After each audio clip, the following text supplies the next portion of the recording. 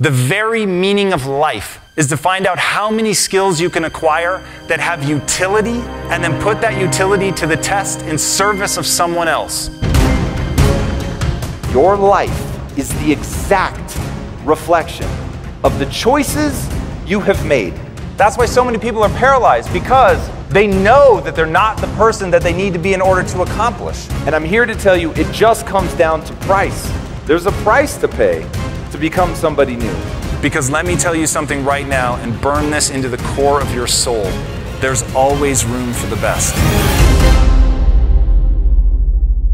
Once you understand, the whole reason to acquire a skill is that it gives you power. Now I'm going to define power. Power to me is the ability to close your eyes and imagine a world, the world the way you wish it was, and then open your eyes and make that world come true. That's power. And the thing that stands between you, where you are today, and your goals, where you want to get, is a gap in skill set. It is a gap in abilities. And once you're willing to look nakedly at your inadequacies, to literally build your self-esteem, your entire sense of self-worth and value is built around one thing. Whenever you face an obstacle, whenever you face a difficulty, whenever you fail, you have one thing that you say to yourself. On a long enough timeline, I can learn this.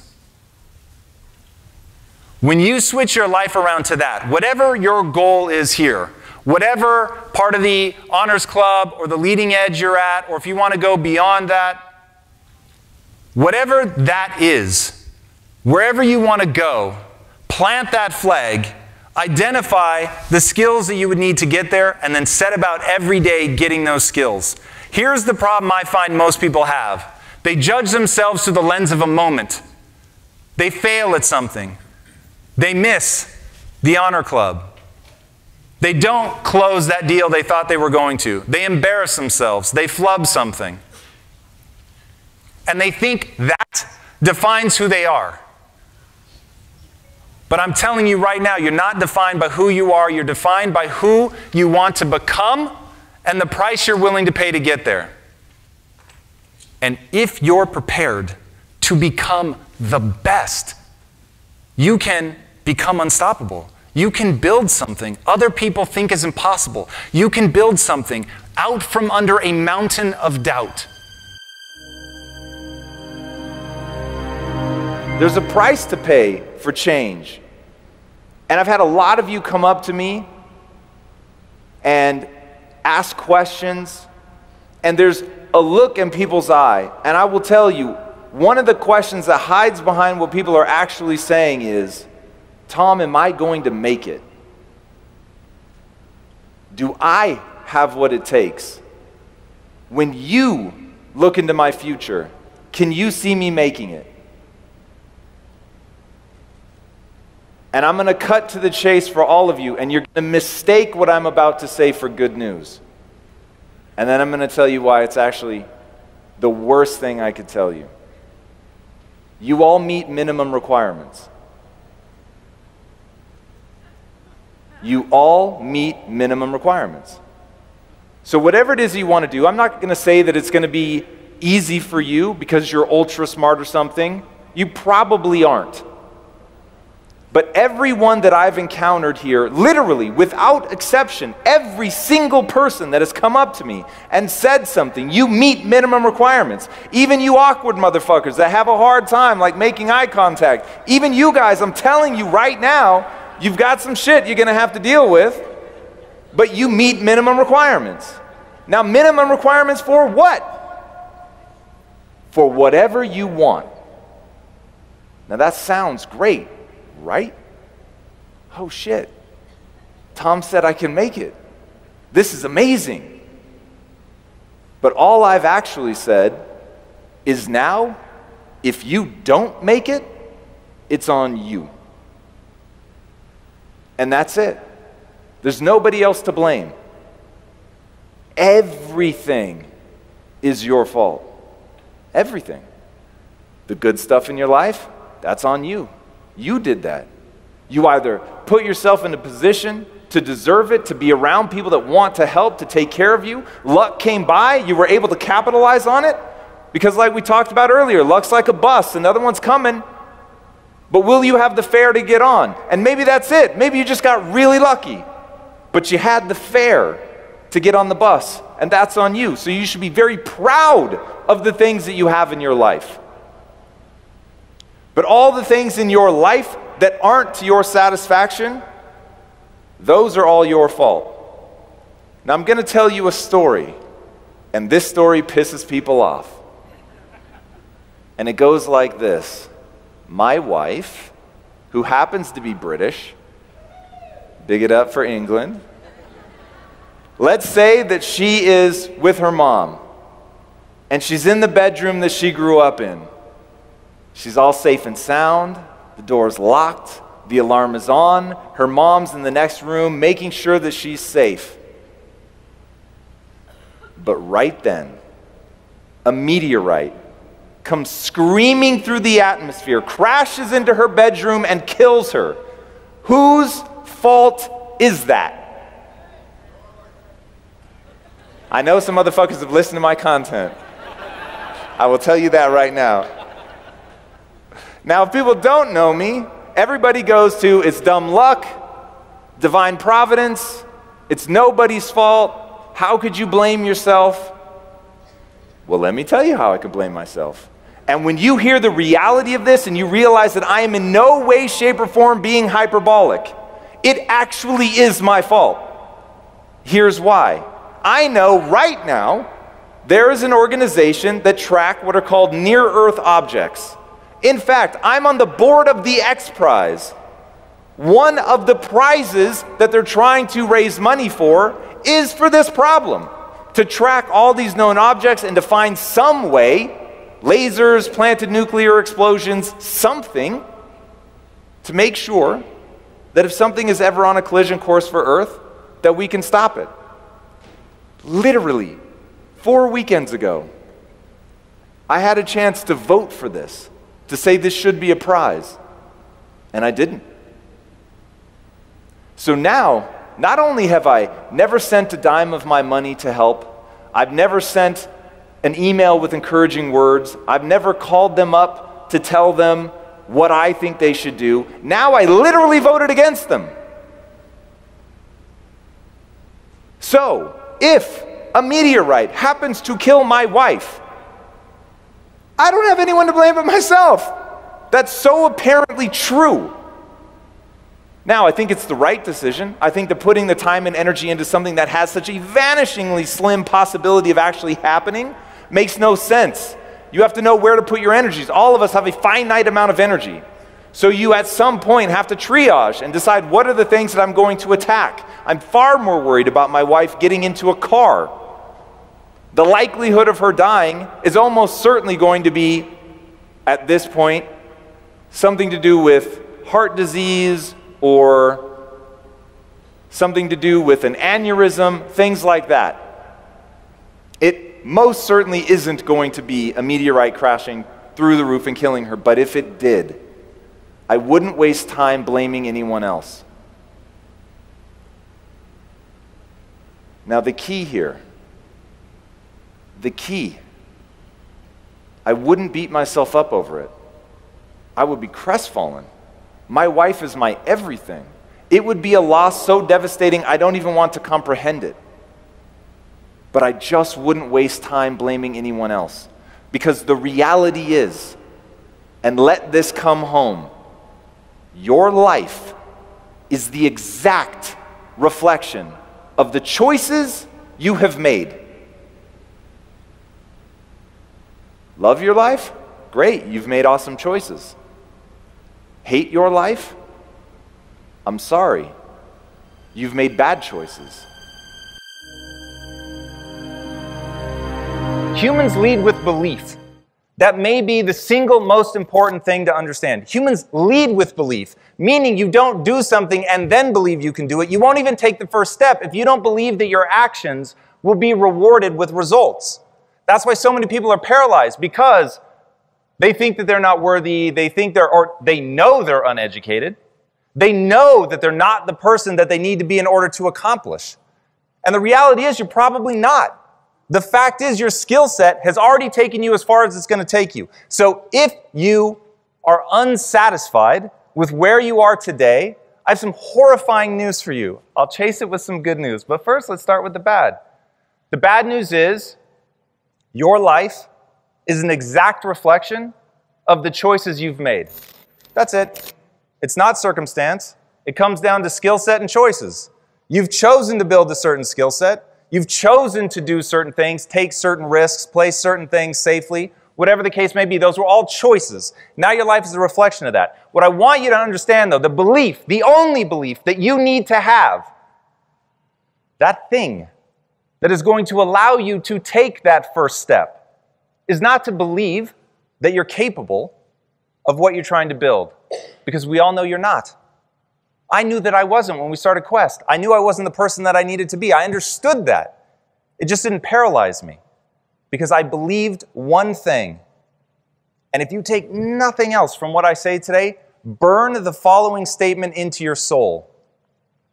Humans are the ultimate adaptation machine. That's it. Charles Darwin is often misquoted as saying that it's the strongest of the species that survive. He never said that. What he actually said was, it's not the strongest of the species that survive, nor the most intelligent, but rather the most adaptive to change.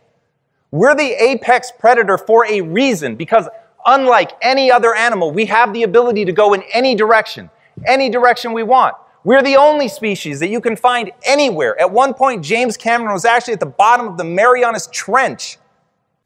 I believe the very meaning of life is to find out how many skills you can acquire that have utility, and then put that utility to the test in service of someone else. It's what the ancient Greeks called techne. I've worked my ass off for this set of skills. They are unique to me, and they help other people. And in being able to help other people was something that I worked very hard for. I feel good about myself. And I will make you guys one promise right here today. The game you're playing, please listen to this, so that you don't end up wasting years of your life like I did mine. The game that you're playing is not success. The game that you're playing is not money. The game that you're playing is brain chemistry. It's about fulfillment. The only thing ultimately that's ever going to matter in your life is how you feel about yourself when you're by yourself. The things you say to yourself quietly in your mind when no one else is around, that's what matters. And becoming somebody that you're proud of, in whatever way you define that, is completely open to you. Humans are the ultimate adaptation machine. We can grow in any direction. It is what we are designed to do. What scientists used to call junk DNA. And they were so confused because humans only have 20,000 genes. Some onions have 40,000 genes. And they thought this can't be. Onions just aren't more biologically complicated than humans. So what's going on? And then they realized all that junk DNA that they were dismissing, that's epigenetic information. Meaning, this one animal, this human animal, is designed to respond. We don't come pre-programmed. We come ready to adapt. We come ready to change. We come ready to grow. And once you know that that is the nature of being a human, that that is the beautiful gift of this life, is to see how much you can grow in whatever direction you want, towards whatever end you want. But the gift that you have been given is the ability to change. So if you don't like who you are today, that's okay. It doesn't matter who you are today. It only matters who you want to become and the price you're willing to pay to get there. And once you understand that you can always make a different choice and get a different reaction, and that's the power in your life, that's the power that you have, is no matter what's going on, you can choose to think differently, believe differently, see differently. All of those things are a choice. Read Man's Search for Meaning by Viktor Frankl. lost his whole family to the Holocaust, was in, I think, 5 different concentration camps. And he said the thing that people die of in a concentration camp is the loss of a why. And Nietzsche said if you have a why, you can survive almost any how. Because you can always change how you think about something. And when you change how you think about it, it's what we've been talking about all day. When you change how you think about it, you actually change the event. We have to construct a narrative about it that moves us forward. And this is why I'm such a firm believer that you should do and believe that which moves you towards your goals. People get the do part. They understand their actions should be actions that take them towards what they want to accomplish. But people often miss the most important part, which is only to believe things that move you towards your goals. And I see people every day that tell themselves the story about themselves that they are worthless, that they're meaningless, that they're pointless, that their friends and family would be better off if they just died. So we have to find a way to construct a narrative about ourselves that empowers us, that lifts us up, even though we make mistakes, even though we fall down, even though we're never going to get things right all the time, and even though terrible things happen to us, or maybe we do terrible things. But in that, the erosion of the self, that's the danger. The erosion of the self, that is the danger. And when I talk to people about the 80-20 principle, 80% of the time you should be focused on the things that you love, the beautiful things that you want to bring to this world, the beautiful things that are already in the world. And 20% of the time you should be kicking yourself in your ass and saying you can do better. It's such a powerful idea. But the problem is when people get to the 20%, they forget that it's only supposed to be 20% of the time. And that it's meant to be these acute moments where you're pushing yourself to be more, to do more. It isn't so you can tear yourself down. That's why you have to do and believe that which moves you towards your goals. And if thinking that you're a worthless piece of shit moves you to your goals somehow, then fine, do it. But I can't literally fathom a universe in which that would be a logical way to move forward. So I'm going to give you the magic words that you need right now to never fall prey to that. Believing I'm worthless does not serve me, and I don't do things that don't serve me. Repeat that in your head every time you begin to disparage yourself. Because here's the problem. You're going to believe it's true. You're going to believe that you really are worthless, that you've really done something that makes you worthy of punishment, that means you ought to suffer. And in that moment, you're never going to be able to convince yourself that that's not true. So you need something else that's going to get you off the hook. And it has to be that core belief system in your life. A belief system that you put in place when you were emotionally sober.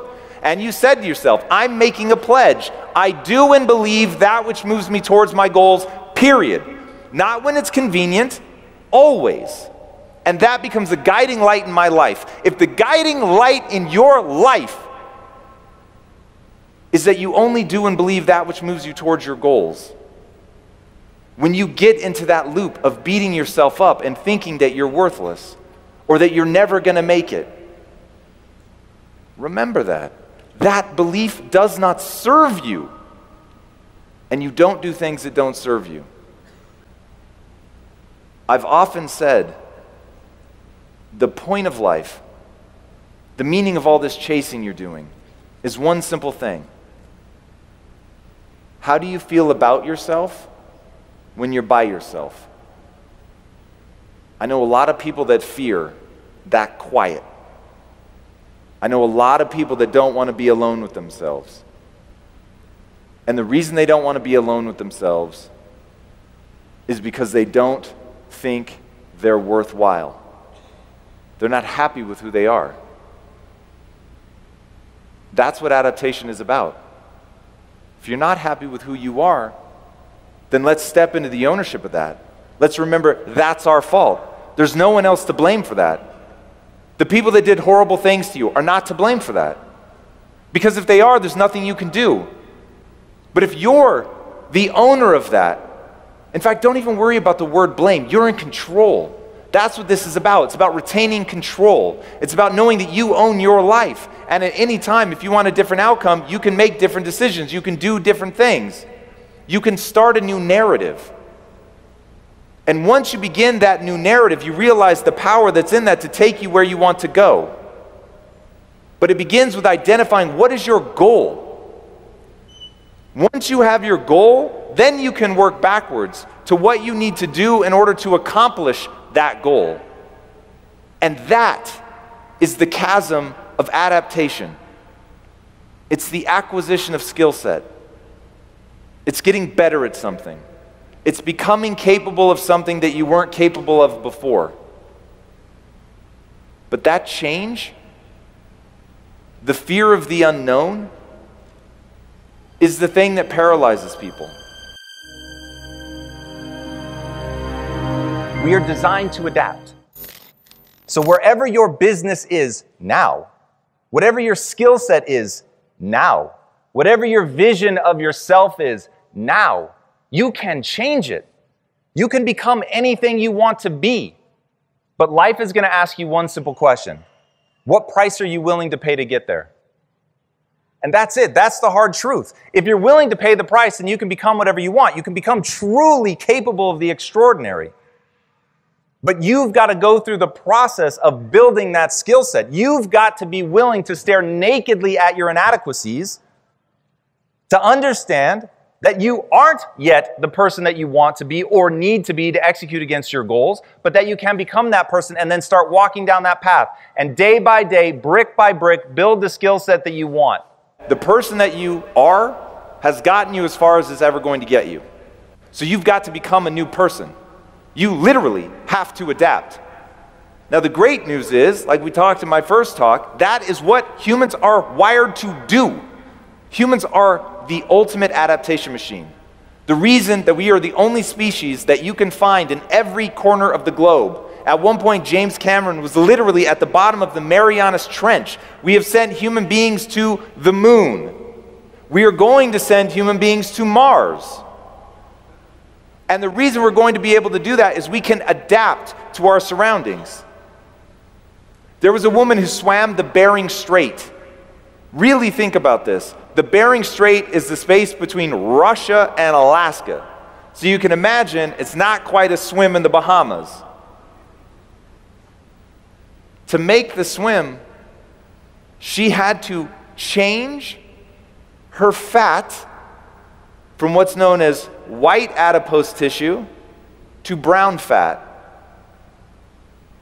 Brown fat is more thermogenic, so it actually kicks off heat. To do that, for over a year, she had to expose herself routinely to cold temperatures, sleeping in the winters in Alaska with the window open.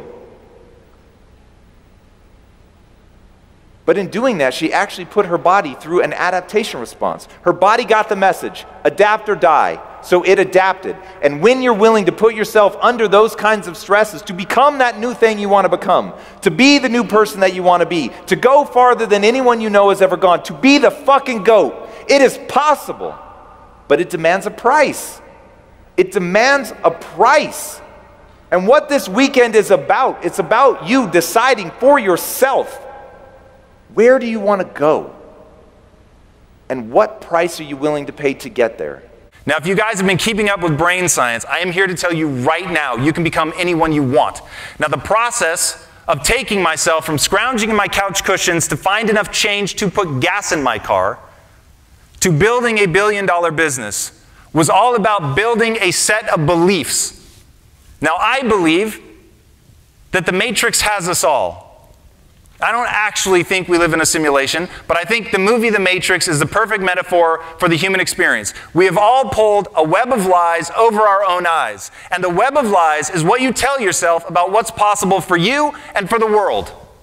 And once you get that web of lies over your eyes. You simply see it as reality. And you don't understand that each one of those fundamental beliefs is alterable, that you could choose to believe something else. In fact, you don't even realize that they are beliefs. Einstein has a quote. It's one of the most important quotes in my life. The most important question any man must decide for himself is whether or not he lives in a friendly or hostile universe. Now, what I love about that quote, so what's hiding in it, is that it's a decision. You get to choose whether you're living in a friendly or a hostile universe. There's no objective reality. It just is what it is. You're going to get what you see. You're going to get what you focus on. And you see what you focus on. So the more you focus on, the world works against me, I've got bad luck, the more you're going to see proof of that. You're going to seek it out. You're going to act in accordance with that belief. If, on the other hand, you believe the human potential is nearly limitless, that the human animal is, by its very nature, the ultimate adaptation machine. Think about this for a second. Humans are the apex predator, unlike anything else the world has ever seen.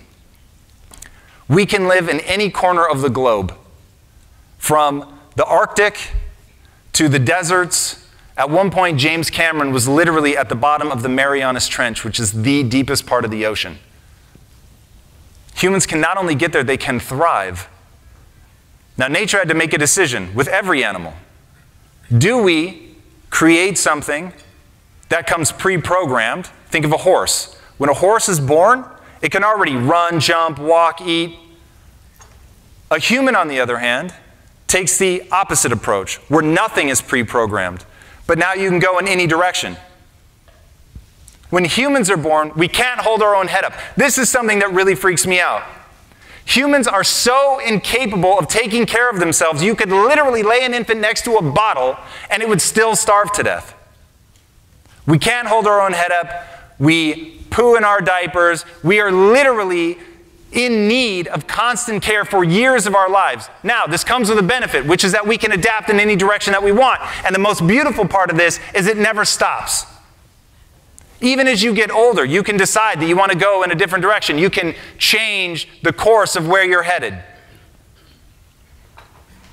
And so, in this role that I found myself as budding entrepreneur, I set out to learn everything that I could, to understand what is my goal, and then to work my way backwards.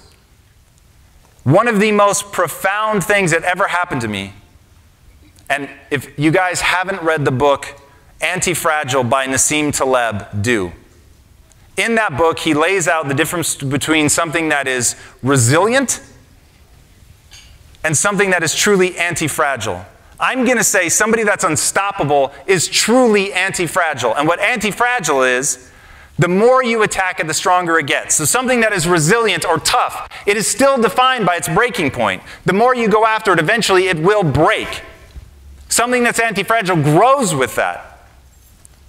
And I believe each and every one of us can build a mindset that is truly anti-fragile. But there is only one thing that I have found that is actually anti-fragile, and it looks like this. I was there with my partners. They routinely made me feel stupid all the time. They were older than me. They were more than 10 years ahead of me on their entrepreneurial journey. And so I was just wrong all the time.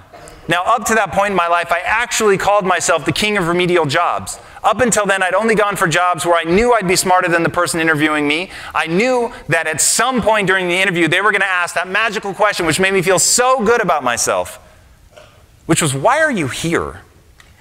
Why are you interviewing for this job? And I lived for that because it made me feel smart. So here I am, now not in that world anymore. I'm with guys who are way ahead of me. They're way smarter than me. And I feel dumb all the time. And one day I find myself arguing for this path in our business because it was my idea.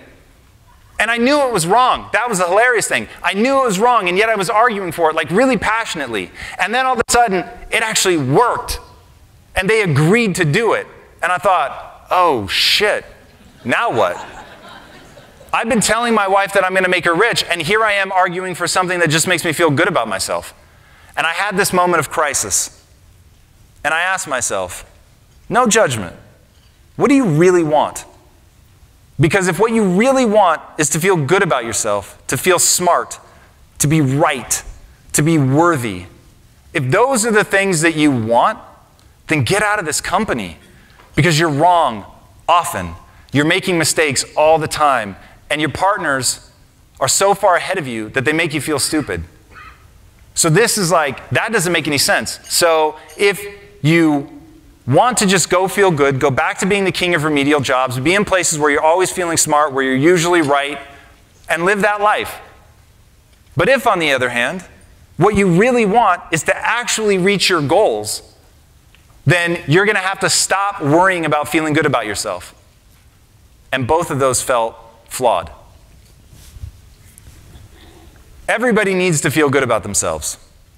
That's just the reality of being a human. You've got to find a way to feel good about yourself.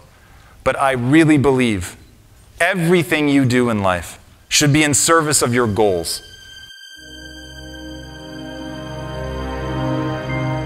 And now, in this moment, where I'm hoping the people that are left here right now are the die-hard motherfuckers that are going to make change no matter what.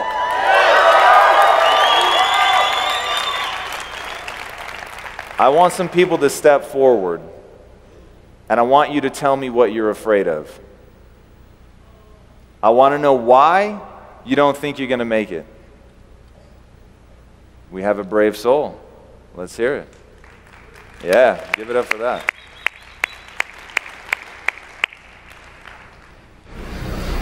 I'm afraid of getting to the end of my life and realizing that I did not become the best version of myself, knowing that I got to the very end of my life and I did not accomplish every single thing I know I believe in my heart that I deserve to have. And I know the only thing that's stopping me is myself. I love that. I think that's the right fear, and I think all of us should have some form of that fear, which, if you didn't hear, is to have a vision of the person you could become and to reach the pearly gates, as it were, see who you could have been, contrast it with who you actually are, and be disappointed by the gap between them. And I love chasing that. I think it's a beautiful chase. But what I hope you guys will do, if you ever find yourself at the pearly gates disappointed in how much farther you could have gone, to simply ask one question of yourself every day. Did I give it my all today? Doesn't mean you're always going to win. Yeah. If your life is a series of fuck yes I did, you've won. You've won. Guys, the struggle is guaranteed. The struggle is guaranteed. The struggle is guaranteed. The success is not. And like, the thing that I beg you guys is to have the guts to fail at something that you love. And when you are on the mud, on your face, and people are laughing, the I told you so's are coming out, that you remember one simple fact.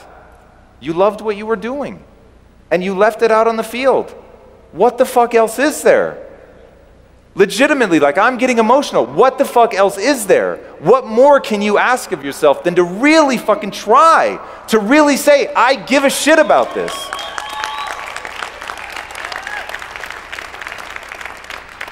That's the life to live. That's the life. Like, to say, I care about this. It matters. It gives me purpose. I'm going to fight for this. This is a group of people I want to serve. And I'm going to go all the way out every day. And look, you're not going to hit it every day. There's going to be days where you're off. There's going to be days where you're weak. Weak. But if that day, instead of bullshitting yourself, instead of saying I wasn't weak today, what are you talking about? If that day you fucking own it, and you say, yeah, I was weak today, and I'm not going to be weak tomorrow, but I'm not afraid to face that. I'm not afraid to accept that I'm not perfect. I'm not afraid to look in the mirror and say today was a bad day, that I didn't make myself proud today. But that shouldn't diminish who you are. It shouldn't diminish your view of yourself. Why? Because it wouldn't serve you. Because if you beat yourself up today, you make it harder for you to be rad tomorrow. It's a game that has to be seen in total. It's not a game where you can take a fucking snapshot And this is like what I want you guys to understand. In any one moment, I've looked like a fool so many fucking times I can't count. But when I look at my life in 10-year chunks, I'm freaked out by what I've accomplished. And so I want you, above all, to focus on truth. So that somebody, they may walk out of your clinic, they may never come back because you either solved their problem or you weren't going to be able to solve their problem. You knew that, and so you sent them elsewhere. But that person becomes a referral. If you're taking notes, write this down. Never, never go for the sale. Always go for the referral. Never go for the sale. Always go for the referral. When that person believes in you, they trust you, you had a moment to monetize them to get the quick dollar and you didn't, that person now wants to give you money. It's literally incredible. And I can't, I'll give you guys an example. So I create content now. I create a lot of content. I put about 5 to 7 hours, depending on the week, of content out every week. And I don't monetize it. I don't charge anything for it. And I know people are waiting for the other shoe to drop. And at the end of this, you're waiting for me to hit you up with something, anything to buy from me. There's nothing.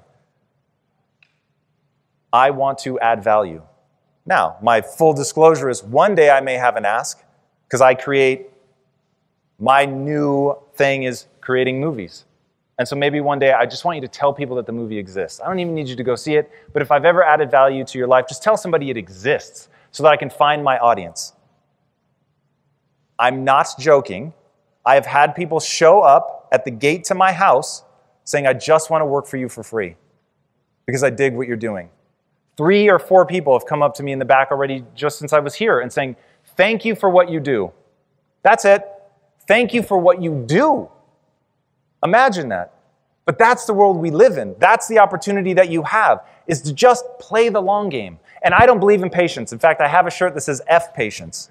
I am not a patient man. I am the least patient person you are ever going to meet. I am actively anti-patience because you will accomplish nothing in your life if you're patient. Nothing. And anybody that tells you to be patient, I want you to be immediately skeptical. But what I always do is I play the long game. I play the game of reputation. That's what you guys have to do. You're in a battle for your reputation. And I would say the thing that you guys need to do is turn inward and not tolerate it.